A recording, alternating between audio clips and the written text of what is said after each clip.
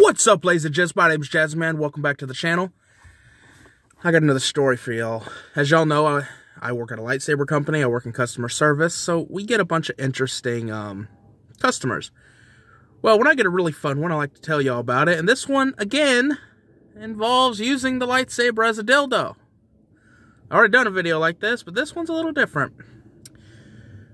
This customer asked permission. Alright, let's get back to the beginning.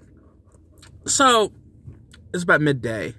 So, obviously, this kid's probably in class, bored out of his mind. So, I'm assuming it's a 12-year-old on the internet with nothing better to do. But anyway, I'm sitting there on our chat service, and I'm just waiting for people to message in, and then I get this message. He's like, hello, I need help. So, I'm like, okay, cool. And then I go to assist him. I'm like, hey, how can I help you? He's like, how durable are your lightsabers? And I'm like, they're pretty durable, you know. I give them the whole spiel. You hit them against the tree, they won't bend or break. They might, you know, that spiel, especially with our more high-end blades. And he was like, cool, thanks. Follow-up question, are your sabers waterproof? I'm like, you can use our sabers in a light rain or something like that, but we don't recommend submerging them or letting your saber stay, drenched. He's like, that's cool, thanks. Are you able to get blades, like, super short, or do they have to be the super long blades that we offer? I'm like, no, we do offer custom blades everywhere from 4 to 40 inches. And he's like, that's great, because I need a saber with 5 inches. That's all I can handle. And see, this is where I started making jokes in the office, you know, dildo jokes, unaware about what the customer was about to say to my coworkers. This boy can only handle 5 inches. And, you know, we start making jokes and cutting up. And then a couple minutes go by, asks, is there anything else I can help you with?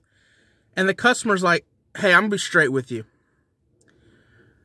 I want to use your lightsaber as a dildo. Do I have your permission?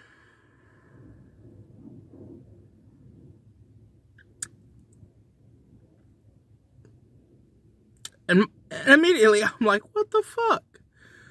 But me, being my stupid ass, intentionally turned around to my supervisor and asked, can I give permission for what I could assume a 12-year-old child to use our saber as a dildo? And she proceeded to look at me and is like, what the, you know. So then she jumped in and reviewed what was going on. And she's like, no! In fact, she had to review it to tell me no was the beautiful part. But anyway, I basically just closed out the conversation saying, this is not the intended use of our sabers. However, what you do with your product is of your own business. Similar to the spiel we gave last time. And he's like, thank you. And then left.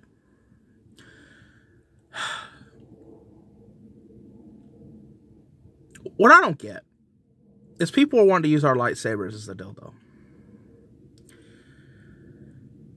Our cheapest saber is $60. Right? And I'm pretty sure you can buy a larger dildo than 5 inches for cheaper than $50. Oh no, 60. Prices went up. That's right. $60 is our cheapest one.